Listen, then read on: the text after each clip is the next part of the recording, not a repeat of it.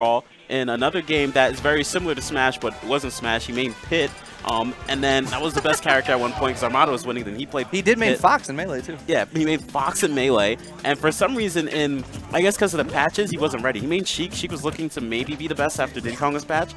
Then he went to Diddy Kong. Pre-patch Diddy Kong. Yeah, he used pre-patch Diddy Kong, and he just kind of never jumped over to the Bayo side, but he was thinking about doing it. Yeah. And I don't know if he would have been the best Bayo. I still think Sheik is the best. Yeah, and look, and Zero now has one of the best legacies in all of Smash Bros. Because of it. So you cannot rag on somebody for using that strategy. It is your own fault. Is Light at this tournament? Light? No, he is not. Okay. All right, somebody said Light, so winning is free. Yes, I can read the chat, and I was going to say that, no, I play at 7:30, but these pools are extremely hard, as you guys might be noticing now. We have like rank number 2 or 1 in Indiana fighting against Tyroy, and winner makes it out. Loser has to continue fighting. It's crazy. Yeah, this is the first tournament I've ever been to where I was seeded to lose my round 1. I've been ranked in Michigan twice, and I'm still seeded to lose my very first set against Colonies, who's good. Yeah, he's good. Yeah. Yes. And he's ranked number, I don't know if he used to be number 2 in Ohio, so yeah, that's my first round, and then I win one loser's game, and then I lose to Kamui. I'm seeded to go 1 and 2 versus Colonies and Kamui. I actually just realized this is Blade versus Pandarian, and Pandarian was looking really good against, I believe it was it Larry? Yeah, it was Larry, yeah. It was in Larry, and he lost, so that means Blade is now in losers too, and this is like just really rough. And I bet you the winner of this doesn't even make it out the pool. Oh, this is losers then, you're right. Yeah, that's rough right now for Blade, but Blade, very fantastic. Sheik always been improving, and that was an amazing read, but he just barely missed it, and it's going to be a lot of damage. Oh my gosh. That's a tough punish to take for making the correct choice. Read the air dodge, just mistimed the vanish a little bit and took so much for it. Double jab. Double jab again. I like that. Oh my gosh. Just punching each other. Yeah, I like how he's just stuffing out Meta Knight because he knows Meta Knight's most likely going to run in. What's Meta Knight going to do? Jump in air if it's terrible horizontal aerial movement? No, he's most likely going to run on the ground. With his incredible dash attack. Yeah, it runs literally 3 times faster than he can move in the air. Yeah. Whole opposite of Jigglypuff. By the way, that dash attack makes no sense. He kicks you with like his tippy toe. He wears like a size 14 shoe. Makes no sense, but this might be a KO. Yeah, it's clearly a steel toe boot. It's steel on the outside, definitely a steel toe. Oh my gosh, just barely able to pop out of it. Looking really rough again before Blade needs to get that KO. And that was interesting, but it worked. Oh yeah, I'm not sure if that vanish. I'm pretty sure that was a defensive vanish just to get back to the stage, and it ended up offensively getting him the kill. All right, Sheik's really good at racking up this low percent damage. Just once he gets him to high percent, he's got to try and find a kill before Meta Knight. Oh, that might be. He decides to play it patient, but he still gets the read. I feel like he could have just done dash attack up B, but he read the air dodge and did put one more up air in there to add an extra 3% before he did the up B. Damn. So I wonder if we're going to see Blade switch to Bayonetta. Maybe.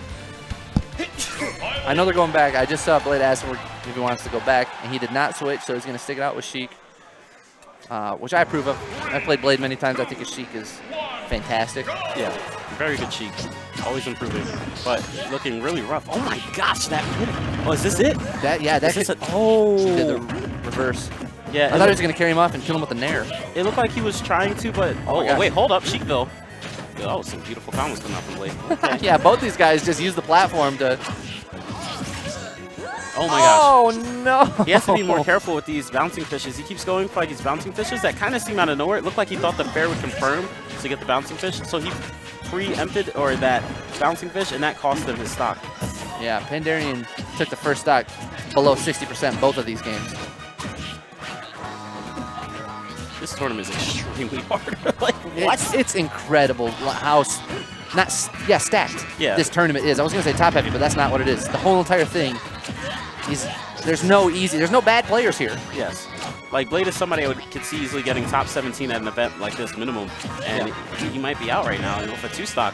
Oh, waiting for that air dodge. Playing it patient, bouncing fish. Fair. Oh, does not get the fair to come out in time. And that's it. Oh, red air dodge again, but this time up smash? Yeah. Wow, he landed right on him, too. Yeah, it looked like he weaved to make sure that he got up smash.